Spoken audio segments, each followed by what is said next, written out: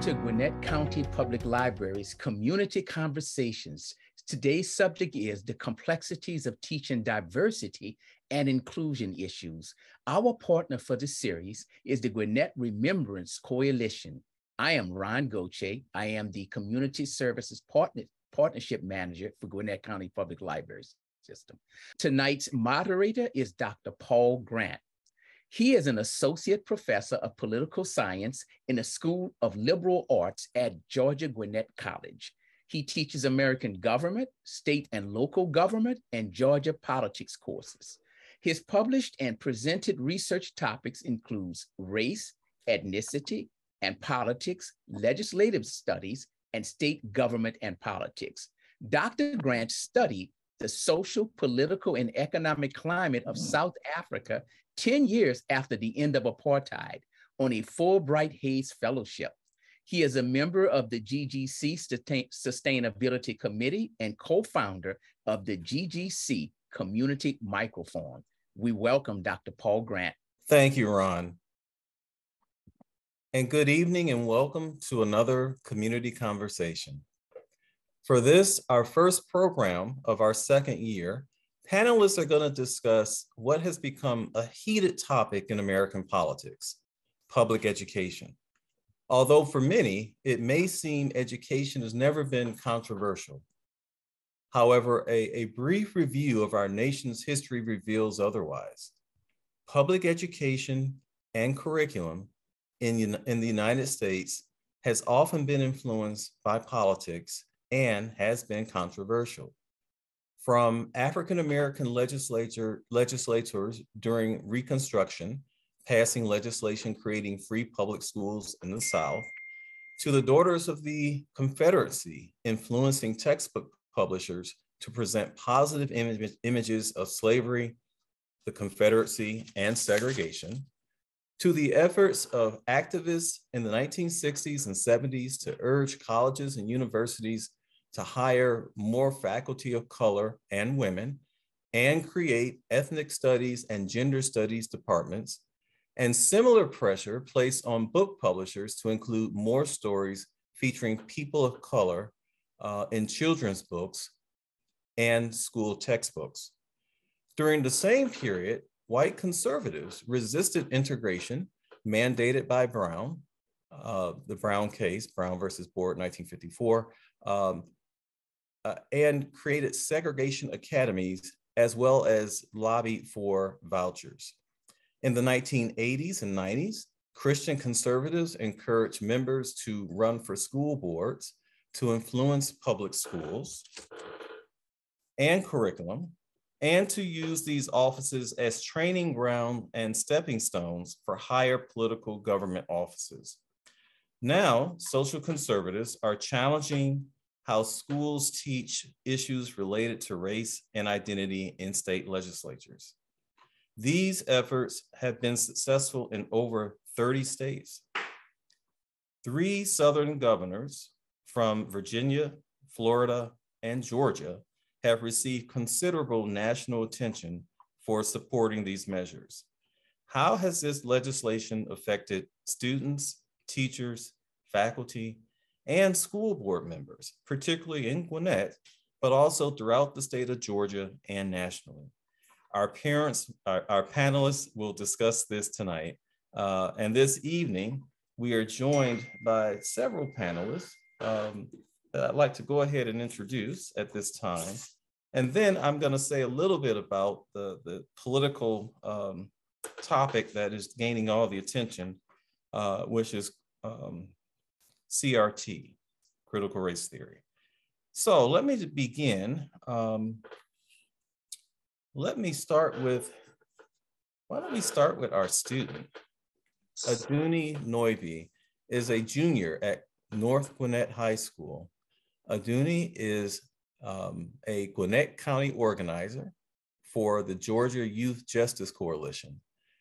The Georgia Youth Justice Coalition is a youth-led, community-based organization that seeks to empower students by working to build robust and inclusive public education, uplifting young voices and stories, creating coalitions, advocating for change, and training youth in a myriad of ways to become engaged citizens with other Gwinnett students to achieve educational justice in Georgia. And thank you for joining us this evening, Aduni. Next, and she will be joining us a little later, is Dr. Rebecca Ward. And Dr. Ward is an associate professor of biology at Georgia Gwinnett College, where she serves also as the secretary of the Faculty Senate. She is a founding member of the United Campus Workers of Georgia, and she's going to join us today in her capacity as a member of K-16 Teach Truth. Teach Truth is a coalition of public school educators and others who aim to defend and even expand equity-centered education for students from kindergarten through college seniors. Groups involved in this collaboration include Gwinnett Educators for Equity and Justice, Cobb County's Stronger Together, Beacon Hill Black Alliance for Human Rights, and the United Campus Workers of Georgia, Local 3265. We also have Dr. Therese Johnson, and Dr. Johnson is the chair of the Gwinnett County Public School Board. She joined the board in January of 2021, and she represents all portions of Berkmar, Discovery, Duluth, Meadow Creek, Norcross clusters, in addition to Gwinnett School of Mathematics, Science, and Technology, and the Maxwell High School of Technology. A master's degree in public administration from Columbia University and an MBA from Emory University here in Atlanta, as well as an Ed.D. and I think also from Emory. I may have made a miscalculation. Capella University. Oh, thank you for that correction. She is an educational leader, entrepreneur, and teacher. She is a diversity, equity, inclusion, and justice professional. Dr. Therese is an advocate, activist, author, and artist. She is passionate about ethnic and global education and dedicated to multicultural and multilingual learning. And we are happy to have her here this evening. Also with us this evening, and I'm very happy we were able to have him join us because I really did want to get a teacher's point of view.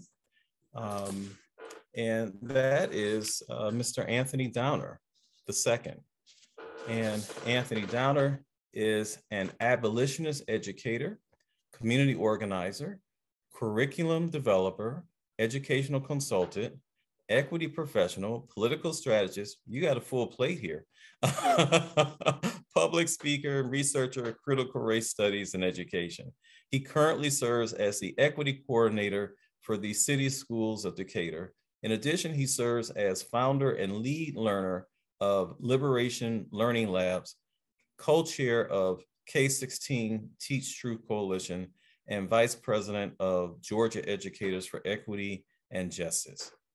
Mr. Downer holds a Master's of Arts in Teaching, Social Studies, Education from Georgia State University, and a Bachelor of Arts in Political Science from the University of Chicago. Oh, you spent some time in Chicago. We'll have to talk about that. He previously taught high school social studies in Atlanta Public Schools and Gwinnett County Public Schools, and worked in community organizations, government offices, and political and grassroots campaigns.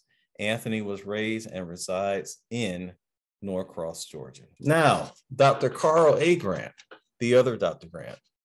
Dr. Carl A. Grant is a Hoff Bascom Professor in the Department of Curriculum and Instruction and former chair of the Department of Afro-American Studies at the University of Wisconsin-Madison. He is one of the scholars credited with founding the field of multicultural education. He has authored or co-authored more than 50 books and has written more than 125 journal articles. Professor Grant's recent books include James Baldwin and the American Schoolhouse, The Future is Black, Afro-Pessimism, Futility and Radical Hope in Education, Du Bois and Education, Black Intellectual Thought in Education, Intersectionality and Urban Education, and Selective Works of Carl A. Grant. Professor Grant is currently writing a project on Lorraine Hansberry, author of Raisin in the Sun, on Black families and Black students. Okay, so we got the panel introduced, and now I'm going to take just a little privilege to say a little bit about critical race theory. This is going to, again, be really abbreviated, Critical Race Theory 101. And essentially, because this has been such a popular topic that's kind of been a political hot potato, let's say a little bit about what it is and what it isn't, and then we'll call on the experts to say a little more. And I'm going to move you all. So basically we know, and again, I'm gonna just highlight certain points, that Harvard law professor Derek Bell introduced this concept. It evolved in reaction to critical legal studies, which came about in the 1970s. So again, the focus I want to emphasize here is his work explored what it would mean to understand racism as a permanent feature of American life, and whether it was easier to pass civil rights legislation in the United States because laws ultimately served the interests of white people. Kimberly Crenshaw, another scholar in this area. Again, I'm going to emphasize just certain parts, and she describes it as a way of looking at the role, a way of looking at law's role of platforming, facilitating, producing, and even insulating racial inequality in our country, ranging from health to wealth, to segregation, to policing. And Kendall Thomas, again, very briefly, critical race theory tells a story about institutional racial disadvantage and systematic racial inequality. So essentially, what critical race theorists are emphasizing is that basically they are mainly concerned with institutions and institutional racism, right? Institutions and systems. Critical race theory rejects the philosophy of colorblindness. So these are some other things that we've heard. Again, racism is seen as systematic, not the actions of individuals who are bigoted. Now, the other thing we've heard a lot about was the New York Times 1619 Project, which recognized the 400 years of slavery in the United States. And it suggested that, in part, that the nation's founding was in some ways influenced by slavery and white supremacy. So these were issues that are often brought up by conservatives. President Trump, former President Trump, before leaving office, commissioned a 1776 commission to kind of counter the 1619 Project, but it's noted that it did not include the work of the American Historical Association, and focused mainly on ultra right-wing conservative scholars, Larry Irons and Carol Swain, political scientists at Vanderbilt. So how has this affected politics? Vice President Mike Pence basically said critical racism. Ted Cruz said basically is saying that every white person is a racist. So Republican lawmakers have introduced a great deal of legislation throughout the country in a number of states, basically more or less outlawing critical race theory and banning it from being taught in school and anything about structural racism. And what's noteworthy here is to see how critical race theory has been weaponized, and how conservative activists have attempted to brand it. And again, this is something that we know comes out of law schools, but branded as something that's just an incredibly crazy far left-wing theory. Christopher Rufo is one of the leaders in this effort. And here are some words directly from him. The goal is to have the public read something crazy in the newspaper and immediately think critical race theory. We have decodified the term and will recodify it to annex the entire range of cultural constructs that are unpopular with Americans. Another quote that I think is noteworthy, we have successfully frozen their brand, critical race theory, into the political conversation, and are steadily driving up negative perceptions. We will eventually turn it toxic. We put all of the various cultural insanities under that brand. So that's important to understand, that it's a disingenuous effort to basically speak to a theory that's trying to explain something. Now, in defense of critical race theory, scholars have responded, and again, Kimberly Crenshaw, that legislative efforts are scapegoating, that the idea that anti-racism is racism against white people has got to be the oldest talking point in their playbook. So again, I know many of you are familiar with some of these arguments back and forth, but what does this look like on the ground? How is it being operationalized politically? Well, Glenn Youngkin used it quite effectively to win election to the governor's office in 2021. And of course, many of us are familiar with Florida Governor Ron DeSantis' political rights in education bill, also known as the Don't Say Gay bill. And then, of course, here in Georgia, many of us are familiar with House Bill 1084, and I hope to hear from a number of you here in Gwinnett County and in Georgia on, again, attempts to avoid teaching structural racism and define things as divisive concepts without really defining what those are, and efforts to consider certain content obscene or to suggest that parents don't have any rights as it relates to the schools. So having said all of that, I think we are ready to move forward and hear from our panelists. Move to Anthony to get a teacher's point of view on the ground in terms of how this is affecting teachers and classroom education. Absolutely, Dr. Grant, thank you. And of course, the Public Library, thank you so much for hosting this. This has been a multi-year fight, and as a former teacher and a supporter of teachers and students, we need more public conversations like this, so thank you. It has been very weird, but I have to first talk a little bit about the history. This is not new.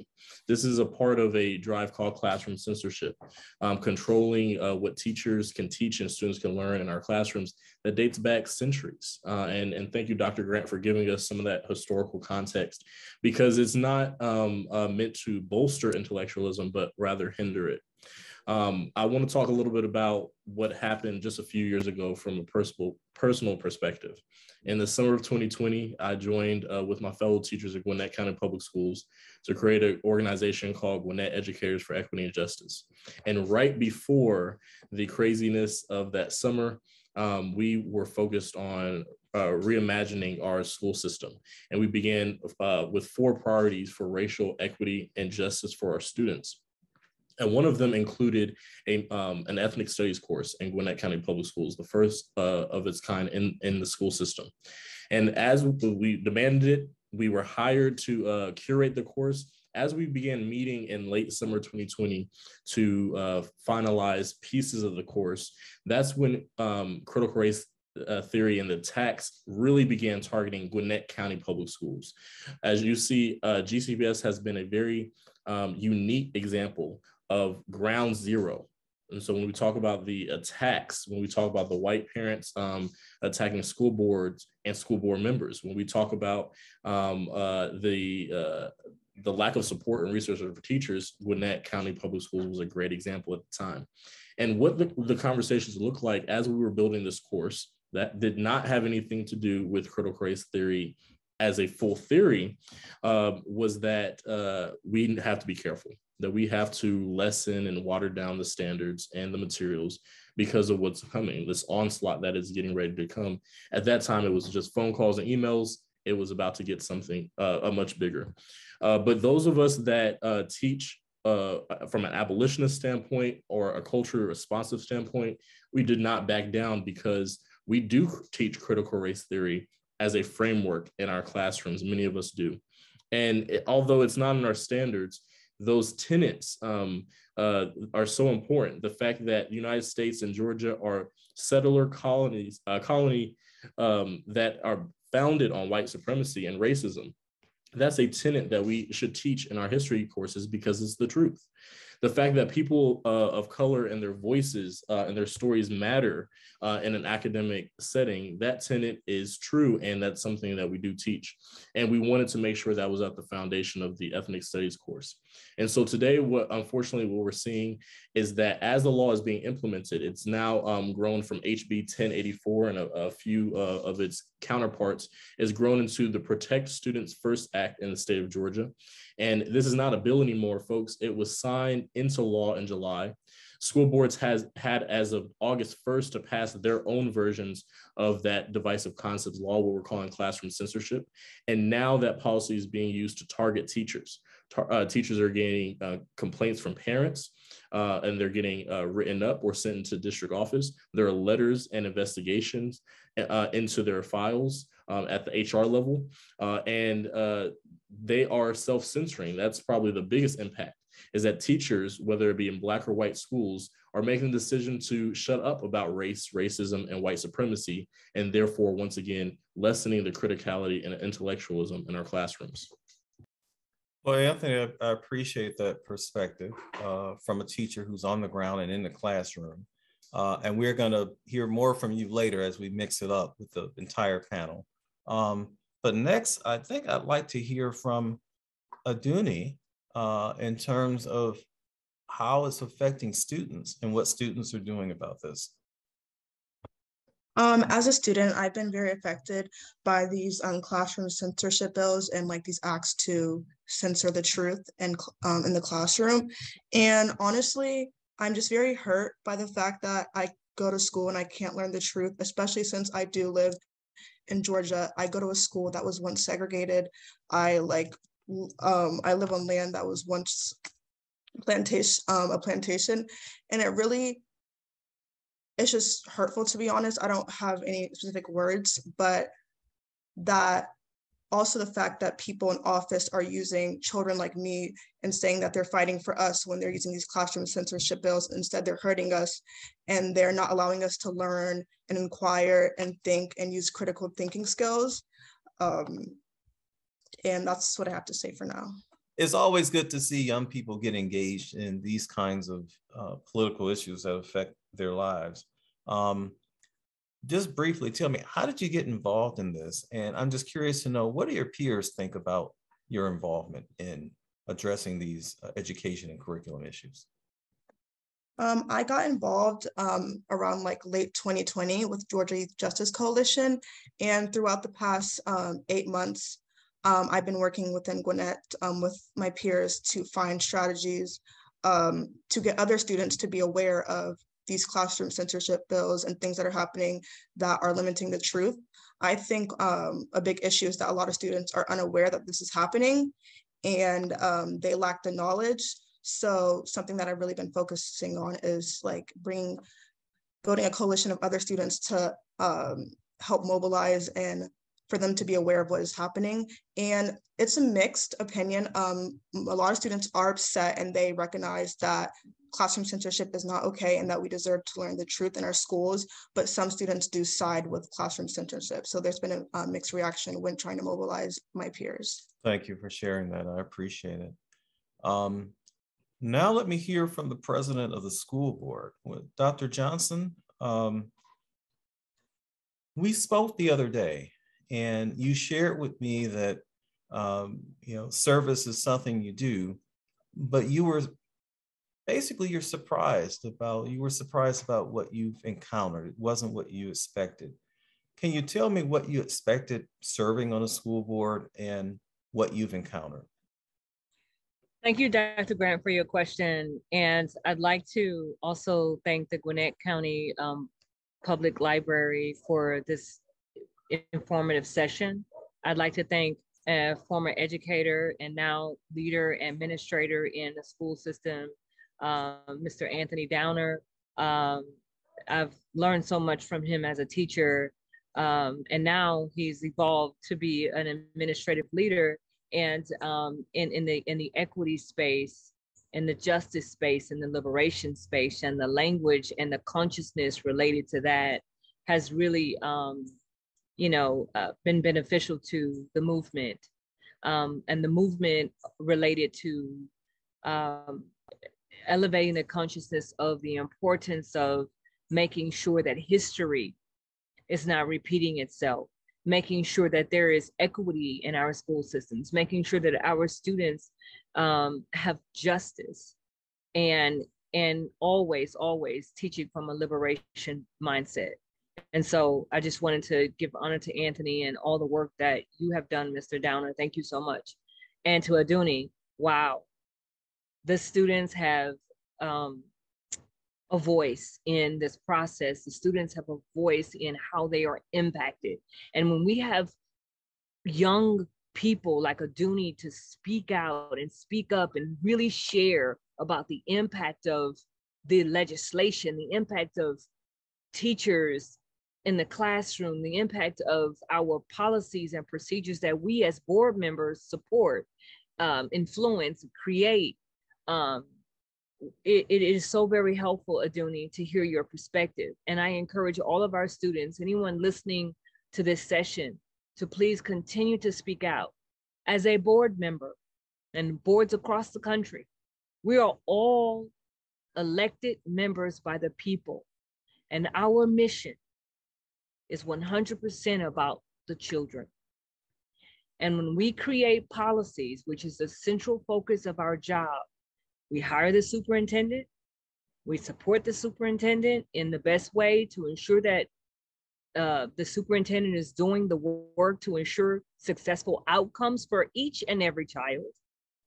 And when we create policies, revise policies, it's all for you. It's all for students like Aduni.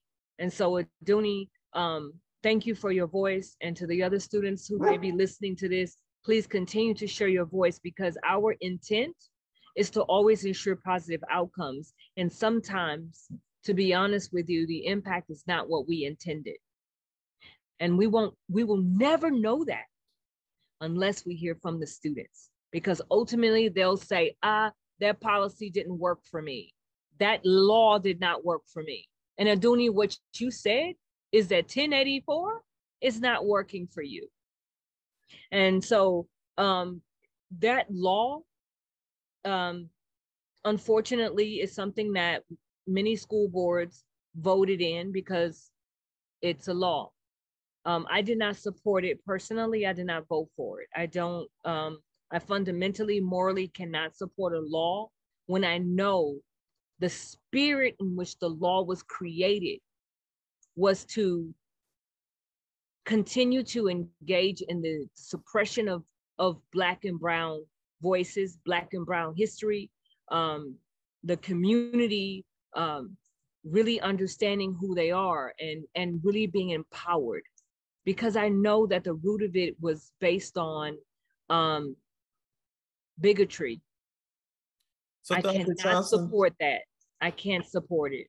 Dr. Johnson, so tell me, what have you encountered? I mean, you came into this basically wanting to serve. What's been your experience? Because I got the impression that it hasn't been just doing good governance and making sure that the system is running well. Tell me a little bit about your experience in the time. Dr. Grant, thank you for the question again. And I'm sorry, I kind of talked so much about the teacher and the student. That's okay. And as you can see, I'm so passionate about that because I'm glad you centered them and I'm glad they were first to speak. Okay, yes. So to answer your question, I ran for school board because I wanted to make a difference. I'm an educator in the classroom. I started my own school, and I was so committed about making a difference for each and every child. And I'm also a diversity, equity, and inclusion professional. I've been in this work for over 20 years. The school I started was focused on multicultural, multilingual, global education. And I continue to be very passionate about that. As a board member, I supported and continue to advocate for making sure that each and every child feels like they belong. And what does that mean? That means that I am very outspoken about equity, inclusion, justice, diversity, liberation, right?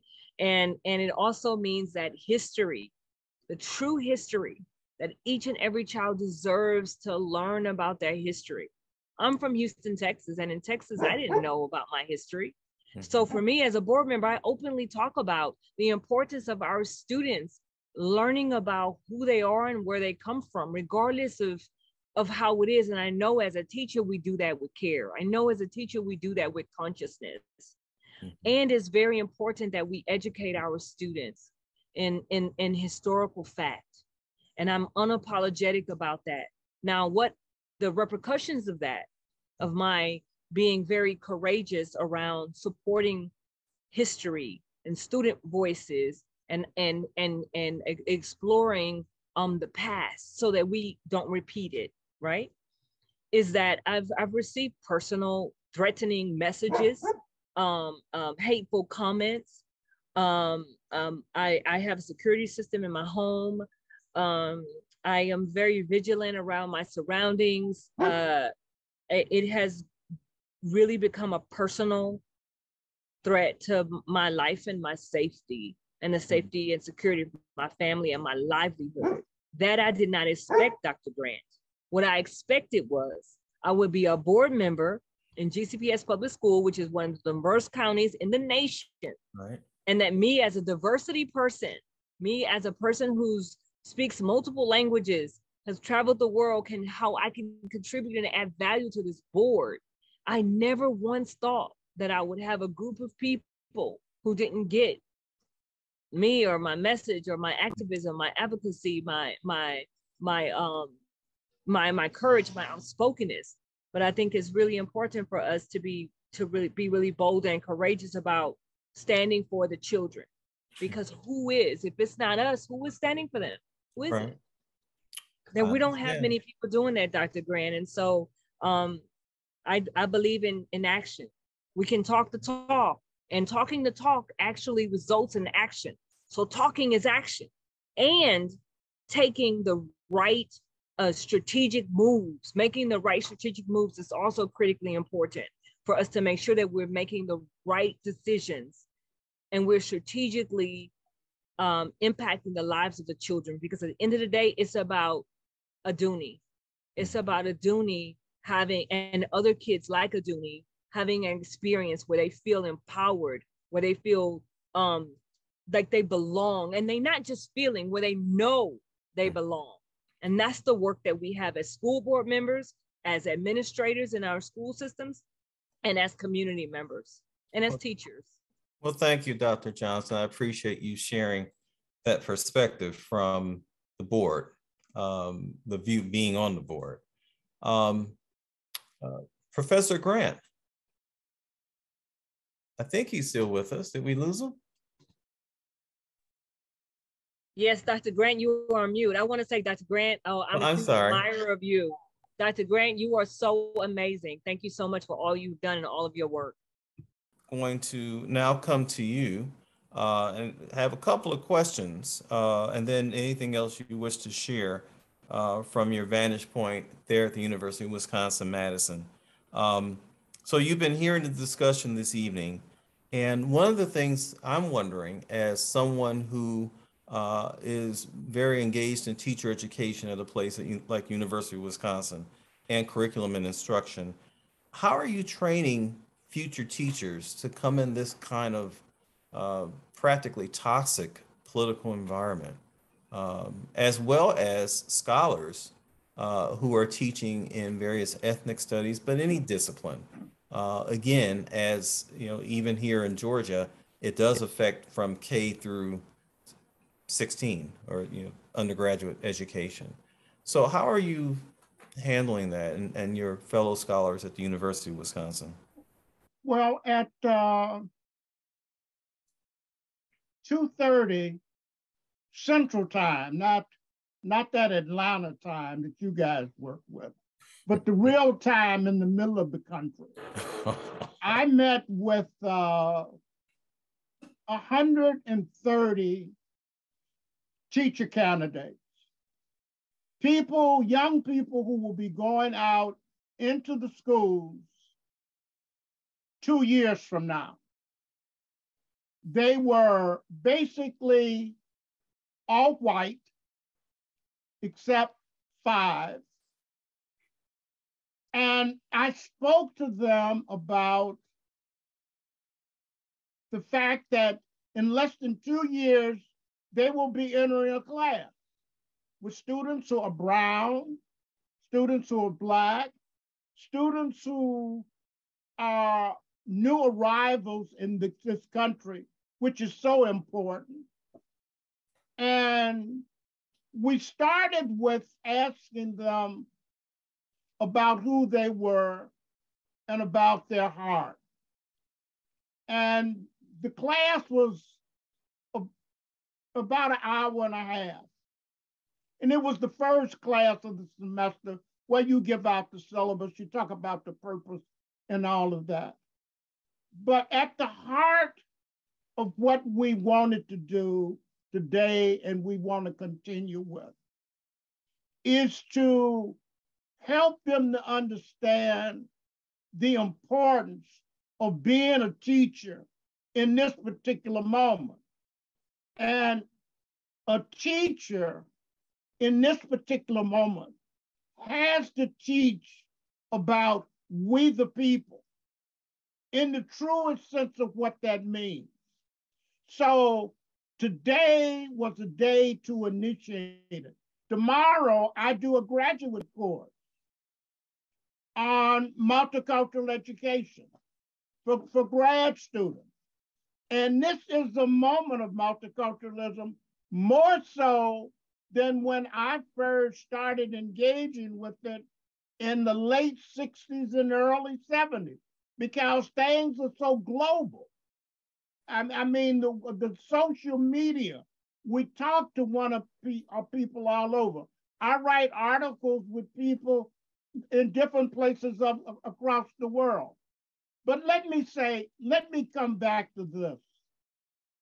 When we were talking about critical race theory, and we look at it as something way over there, one vantage point that I have in the discussion, a good deal of discussion on critical race theory happened not too far from here in Madison, Wisconsin. Derek Bell, Kimberly Crenshaw, that whole group of young, brilliant legal minds used to meet in Madison. And they would sit around a table like the teacher's lunchroom, talking and eating and trying to figure out the next steps. And when people, what they wanted was to look at race and racism in this country as it relates to power, as it relates to privilege, as it relates to how do you help all people, we the people, really move this country toward a more perfect union. And we know that it has to start within this country because we say this country is a country of law, that it has to start very much with the legal aspect of things. And I used to sit in the room and listen to these legal scholars who are on television now and what they wanted and how they wanted to contribute. So critical race theory, I mean, they have taken it, they have pulled it, they have twisted it, they have tried to interrupt it, They have tried to say it's no good, but they will not defeat it because of groups like this, where we will reach out and continue to talk and to continue to demand to have our voices heard. So what do I say to those who want to teach? You have to have your voices heard. You have to teach the truth. You can't walk away from 1619. You can't walk away from the fact that Christmas addicts were shot and say that it did not happen. So these are some of the things, and let me say, and this is the first thing I should have said, it's a joy to be with you. I think everybody's in Georgia except me. So you guys should send me some Georgia peaches or something that you have down there that I can enjoy up here in cold Wisconsin. Okay, well, thank you for those observations, Professor Grant. Becca is one of my wonderful colleagues who has made me more of an activist than I was, and I appreciate her so much.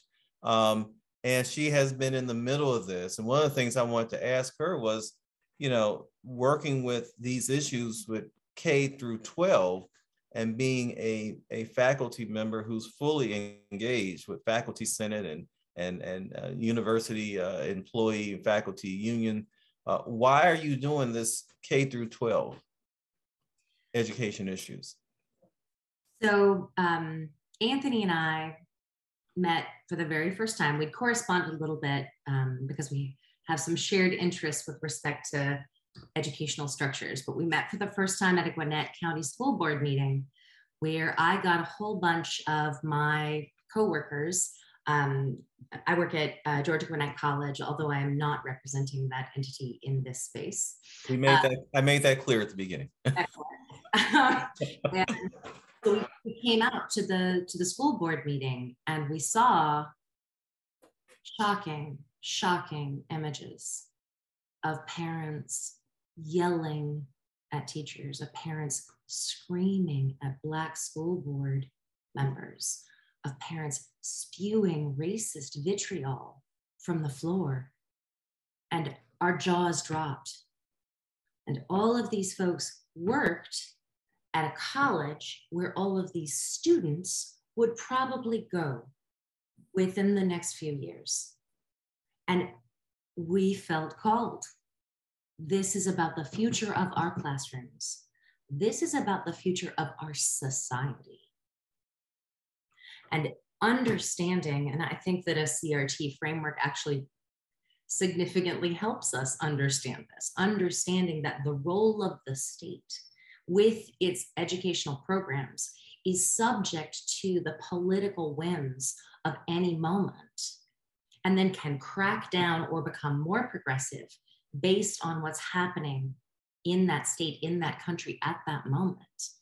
Understanding that what's happening right now in Georgia is that every single person who is getting a public education in Georgia is now being disenfranchised through the theft of a true knowledge.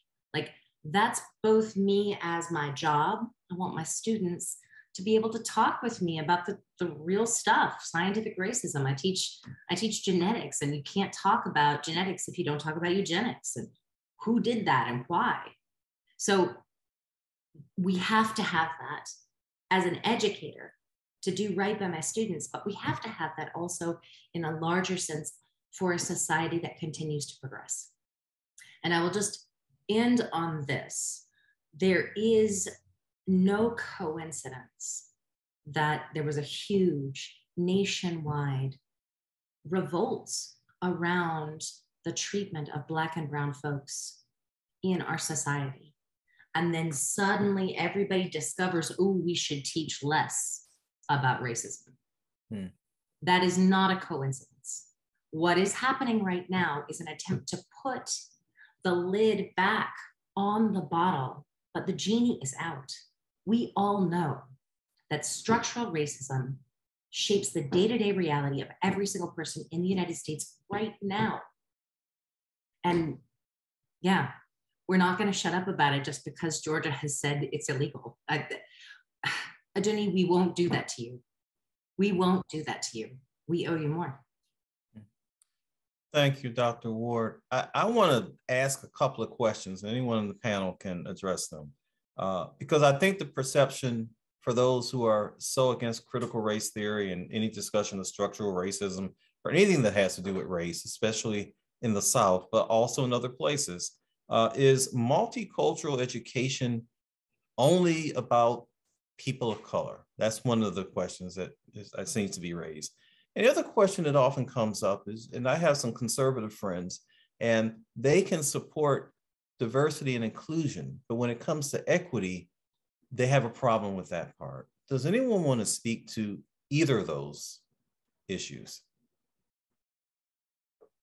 I'd like to just Sure. state that equity is meeting the needs of each and every child or person and individual.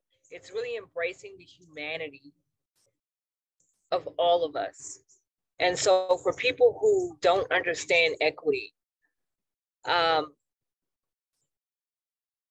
I challenge them to continue to do the work around the individual and personal work related to being an anti-racist, related to anti-bigotry, related to really understanding what equity means and how equity is actualized in our classrooms, in our communities, and in society.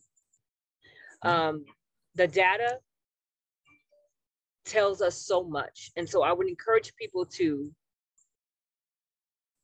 really look at the data, look at the research, and understand the impacts of systemic racism in healthcare. You can't dispute the data. Mm-hmm. Inequities in the education system and discipline disparities. You can't dispute the data.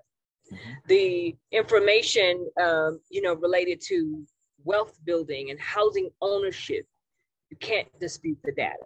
Yeah, and right? I think, and I was going to say, Dr. Johnson, I think a lot of times they think of equity as equal outcomes regardless of the amount of effort put into something. Yes. Mm-hmm. And what I've heard is people think that equity means that you're taking something away from me.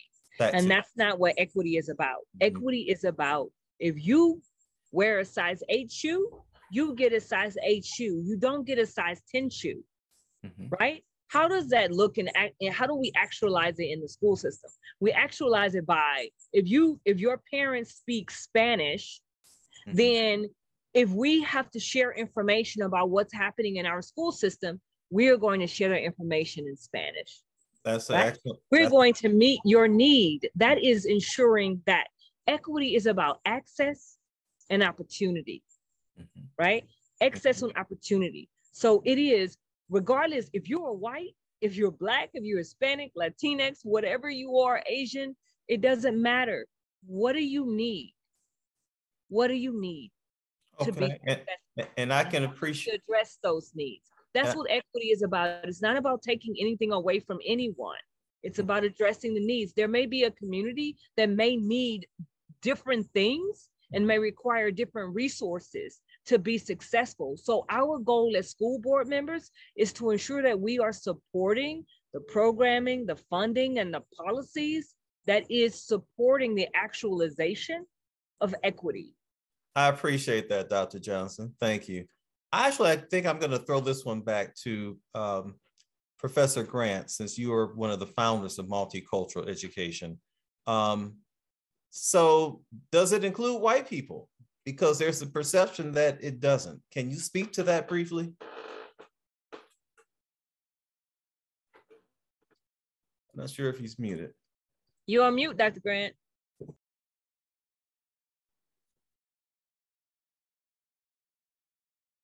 Carl, you're on mute. Carl, can someone get him off? Okay, there we go. Yeah, you're on mute. When I was in grad school, one of my professors gave me a book by John Rawls. It was a big, thick book like this on the theory of justice. And in this book, Rawls talks very much about equity. And when he boils it down to really cut through it in simple terms, it's about fairness, about fairness. And what is fair to you may not be fair to you or may not be fair to the other person. So at the foundation, it was fairness. But other people picked up Rawls' thesis and then they took it to the cultural domain and the economic domain. So they also spoke about equity in the term of economic justice.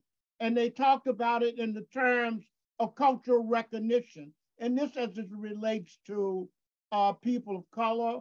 It also as it relates to people who are gay. So that whole notion of equity, to fairness to everyone. So then, but to move to your question on multicultural education, years ago, we had this debate. Multicultural, yes, it's for white people. Yes, it's for brown people. Yes, it's for Black people. Yes, it's for people whose first language is not English, it may be something else. Multicultural education is education that embraces and deals with the different cultural groups and says, welcome aboard. And its mission, and let me go back to this whole thing of we the people and the more perfect union. This is the job of multicultural education, to help facilitate this, to help carry it out. And of course, you don't want white people outside the window looking in. You want them in the room. I mean, Black people, brown people have been outside of the walls of the room for so long. So why wouldn't we want to have everyone here? We know the wisdom of not having people in the room. So that's just quickly, yes. Simply put, it's for everyone. Well, thank you. I'd also like to add, Dr. Grant, and both Dr. Grants, that's interesting. Multiculturalism. And I wrote a book called The Global Purpose Approach. And the Global Purpose Approach, you know, multiculturalism includes white people, it includes Black people, it includes brown people, right? And when we look at culture and we think about the definition of culture, it is the way of life. Yeah. It is learning and understanding the nuances, it's learning and understanding the language, the currency, the economics, the politics, the ancestry, the heritage, the music, dance, food, art. This is, there's so many elements of understanding culture. And it is so profoundly important for our children to understand the richness of their history, their culture, and their heritage, and to also learn and understand that of others. Because when you think about this bridge of globalism and this bridge of competitiveness, when we talk about as school board members and as educators, we want our children to be competitive. We want competitive people. We're not talking about just the United States. We're not talking about just our little community. We're talking about the world. And when we want to prepare our students to be globally competent, globally competitive individuals, they must understand multiculturalism. They must understand the language, the nuances, the cultural importance and relevancy around engaging with other people who are different from them. And that's so important to even dismantling the individual racism we all hold, right? We all hold biases. We all reflect in our own history and our decision making. You know, there are opportunities for us to grow and learn, right, from differences. And so I just encourage us to continue to learn and grow from differences and to see multiculturalism as something that is so very beautiful and a way to really heal and connect our world. Thank you, Dr. Johnson. We are at the hour. And I don't know, Ron, if we can, I guess we maybe started live a few minutes later. I don't know if there are any final comments that we want to hear or we have time to hear. Ron, I will follow your lead on that. Let's do some final comments and then we'll close out after that. I appreciate that. So why don't we just briefly hear from everyone, knowing that we are at hour. But Aduni, was there something else that you wanted to share about your experiences with this work? I just want to say it was so inspiring and empowering to hear all of you guys talk. And I really liked hearing Dr. Grant, your work with multicultural education, and Dr. Therese and Mr. Downer. Thank you guys so much. I'll definitely be sharing some of the things I heard from you guys today with my peers and others at Georgia Youth Justice Coalition. And it feels great to know that there's adults and people in the school system who care and are willing to listen to youth voices. Well, and Aduni, thank you for having a strong youth voice that's also engaged in this policy debate. So we see someone like you, and we really appreciate what you're doing. And thank you for joining us this evening. So may I ask the student, what do you plan to major in when you go to college?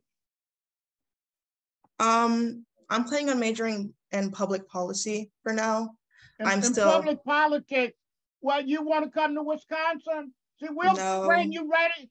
No, you don't want to come Columbia. to Wisconsin. Oh, you should at least come here. University of Chicago, come on. Oh, wait, I see. I'm bring her right. Not the University of Chicago. Come here to Madison. Public policy, Columbia. We're constant recruiting good people. She's just been so terrific. You know, I want to say, come on into the cold weather. Aduni, that's quite an invitation. You might want to have a sidebar later on, but well, thank you, Professor Grant. Let's see, where's Anthony? I heard him talk about University of Chicago. It's cold there too.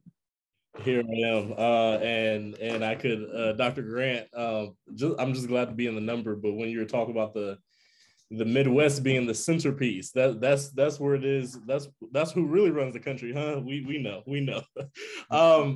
Real quick, I do want to address the actual law, because someone asked, how do we support teachers, students? Y'all, this has grown bigger than critical race theory. In fact, the law does not mention critical or race or theory. It's not in there. So right. The thing that we thought they were going to ban, they have shifted. And you have people in Gwinnett saying, we know teachers aren't teaching critical race theory. That's why we call it a classroom censorship. It doesn't just target K through 12 classroom instruction, but also any training that teachers go through, whether that be at higher ed or job embedded training. So my role as equity coordinator, even though I'm in the space representing myself as a Gwinnett resident and an organizer, my job as equity coordinator and CSD means that my office cannot require teachers to go through anti-racist or equity training or any other professional development that prepares mostly white teachers to teach Black and brown scholars. And then at the higher ed, it impacts once again those teacher training programs, anti-racist programs, equitable programs like at Georgia State University. And so when you're thinking about what do you do? We need you to agitate, disrupt, and organize with us. My comrades like Aduni, like Dr. Therese, like Dr. Ward have been out in the streets. We've been in our email boxes writing emails. We have been educating. We have been fighting, and we need more folks to join the effort. So yes, we will drop our contact information so that you can come to our next rally or protest. So you can come to our next workshop. So you can blow up your principal, your teachers, your school board members to hold the line on equity. Don't turn back. Keep it ahead. We have to ensure that culturally responsive education and equity can benefit all of our students. So if you think about how to support, plug in, because we need more bodies on this side of the line. Thank you. Thank you, Anthony. I really appreciate that you were able to join us this evening. Thank you again. And we need to also hear from Dr. Johnson.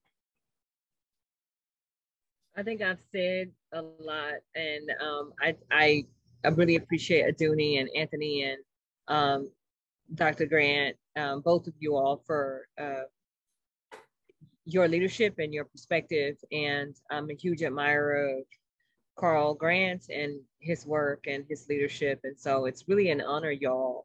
Aduni and Anthony, if y'all don't know him, my dissertation was on multicultural education. The book I wrote, The Global Purpose Approach, was on multicultural education.